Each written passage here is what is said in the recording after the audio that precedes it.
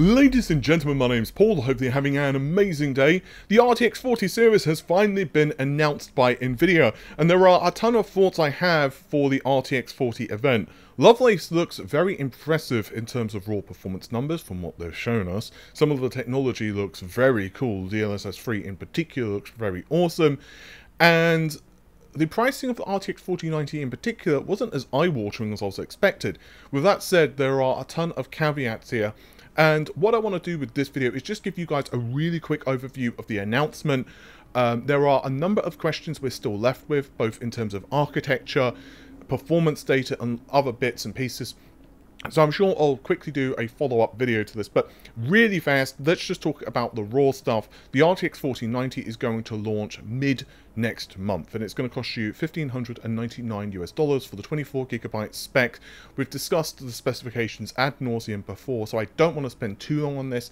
I'll discuss the performance information in just a moment, because there are several asterisks here when it comes to the performance. The 4080 12GB is going to cost $899, and well, you can see how much the 16GB model is going to cost. I think we can all agree that the 4080 cards are more expensive than perhaps we expected. I personally expected $999 for the 16GB model, and I expected perhaps a little more expensive for the 4090, so swings and roundabouts, eh?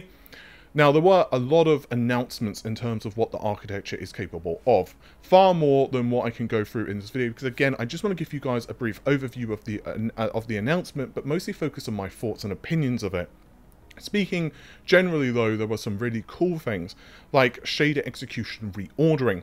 This basically is a major innovation for Lovelace. Essentially, when it comes to the execution of operations on a GPU, obviously they are, let's just say, capable of executing a lot of instructions simultaneously, but the order, because of the massive parallel design of a GPU, the order of execution is extremely important, and what this basically does is allow the GPU on the fly to change the order of an instruction. So, for example, an instruction that it received later on could be held back because of a more pressing instruction that's just come through. This essentially allows ray tracing to be sped up significantly just because of the way that code diverges with ray tracing. So you could be looking at a 25% increase in frame rate just from that alone, and in terms of ray tracing performance, that can be significantly higher, like 2 times faster. So that's really impressive. Furthermore, there were other things that were announced, like DLSS 3. Now, from what we can understand, based so far on the official announcements, DLSS 3 essentially will only work on RTX 40 cards. Now, whether this can be modded or something like that for RTX 30 and below, I do not know. However, according to Nvidia's blog post, it basically seems like this is specifically for RTX 40 cards and above. So I assume Blackwell will also be able to function on this. So what it basically does with DLSS 2, of course, you upsample from a lower resolution image, 1440p, to 4K using a previous frame of animation, machine learning, yada yada yada. We've discussed this a billion times before, so I'm not going to go too much into it. But with DLSS 3, it essentially does a lot more. This is really cool stuff, actually, and in my personal opinion, is possibly one of the best features of RTX 40, because essentially what it does is it actually creates a new frame of animation. So it basically inserts a frame. Now, you can see from Nvidia's own numbers, and of course, again, that's with an asterisk. How well this works in reality, I don't know. But basically, it can make a huge difference in performance. For example, you can look at how Microsoft Flight Simulator, Unity, Enemies Demo, Cyberpunk, Portal, Warhammer, and so on, all benefit with DLSS technologies.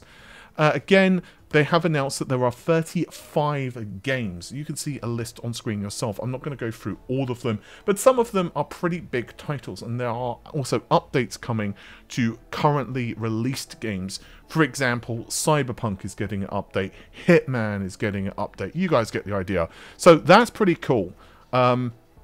This, however, does mean that it's a really big feature that RTX 40 benefits from, And second point is that it also means that certain games which do not leverage these features, well, obviously performance is going to be a lot less. So what about performance then? Well, basically the 4090 is said to be about twice as fast as the RTX 3090 Ti, or 2 to 4 times faster with ray tracing and DLSS used.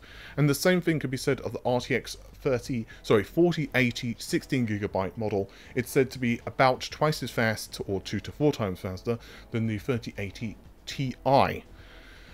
So obviously that's quite a lot of performance. I think it's fair to say that the RTX 40 series absolutely dwarfs the RTX 30 series.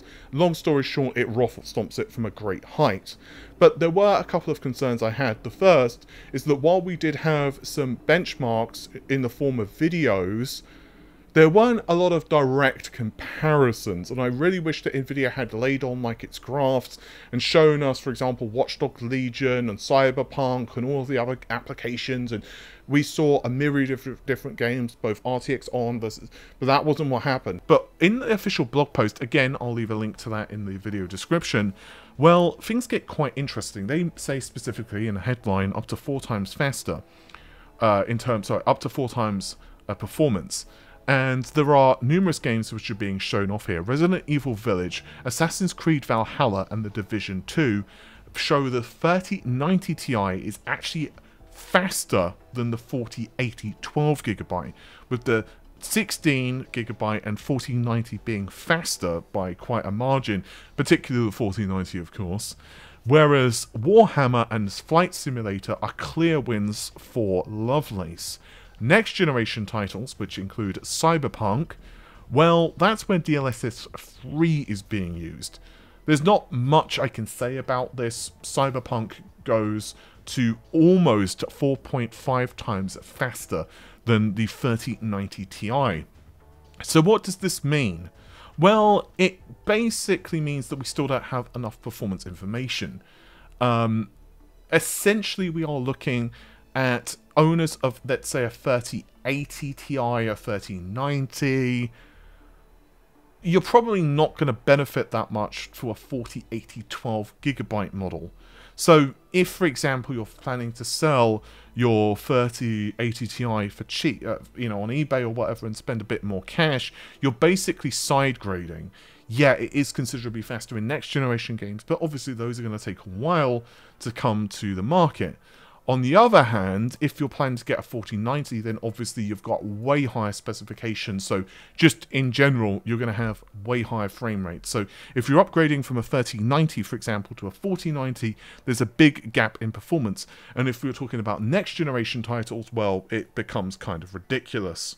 The other thing, of course, and you know, I kind of already mentioned this briefly, the prices of RTX 4080 series, they're a lot more expensive. Now, I think one of the reasons for this is that they don't want to kill the RTX 30 series pricing. And I think AMD are going to do much the same, because of Navi 33 has basically, as I've reported multiple times, been postponed until next year. And that, of course, is going to basically be a replacement of the 6900 XT up to 6900 XT. So the 4060, 4070, those cards, they're going to be, well, at some point next year from Nvidia. I had heard that the 4070 was going to launch this year. Apparently they postponed it. And as well as the 4090 Ti, heard that was going to be possibly at this event, but more likely not. And obviously they've not done that. So they're holding back a crap ton of cards. I'm not surprised. I think AMD are going to do much the same thing. I don't think they're going to be releasing, like, Navi 32 I don't think has even gotten that far in production. So none of this really surprised me, ultimately. Again, I'm missing a ton of things on the announcements, like Nvidia Omniverse looks really cool. The ability to remaster games looks absolutely awesome. And I think content creators are going to have an absolute great time. My concerns ultimately with RTX 40 are not many. I think that our architecture looks astounding. I think DLSS 3 is going to be amazing, assuming it works as advertised. I think that the pricing of RTX 4090 is about what I expected. I think that the 4080 series is a little more than I'd hoped for. Again, $999 US, I think, was roughly what I was expecting the 16GB card to cost. Personally speaking, And again, it's your money. I'm not going to tell you guys what to do with it. I would personally not pre-order anything, and I would personally wait at the minimum for the reviews and see how everything goes. The best case scenario is that you wait until RDNA 3, even if you're an Nvidia fan, just to see what happens. Like, the other thing, of course, is if you did want to pick up an RTX 4090 Ti, you're going to have to wait. So if you want the top-end SKU, ultimately, I think Nvidia have done a pretty bang-up job with RTX 40. There's not really any disappointments to me. The power consumption, again, that's another reason I'm saying for you guys to wait until the reviews. I'm pretty excited. I think the next generation of graphics is going to be really cool. They kind of hinted path tracing a couple of times during the event, especially when it came to the Omniverse stuff, but I think it's a long way from actually being a thing in gaming. You know, I did a recent video on this. I think that the technologies are roughly there in RTX 40, but I don't think it's far enough along, especially with the developers themselves not having experience. The other real pain in the ass, of course, is consoles just cannot run. I mean, you know what, to be honest, I'm about to say they can't really run path tracing. Dude, at this point, the consoles can barely run bloody, like, ray tracing. It's like, if you get ray traced reflections in a game as, like, a 30 FPS option in a console at this point, you're like, wow, gee whiz, thank you, I'm so lucky. Obviously, I'm being a bit of an asshole, but, you know, like, the consoles can only do a certain amount, right? You know, they're not as expensive as a graphics card, let alone, like, an entire PC. So, considering they're 2 years old right now, who knows what a pro console will do if it's ever bloody released, like sod knows. So yeah, my personal thoughts, I think RDNA 3 is going to be a very interesting architecture.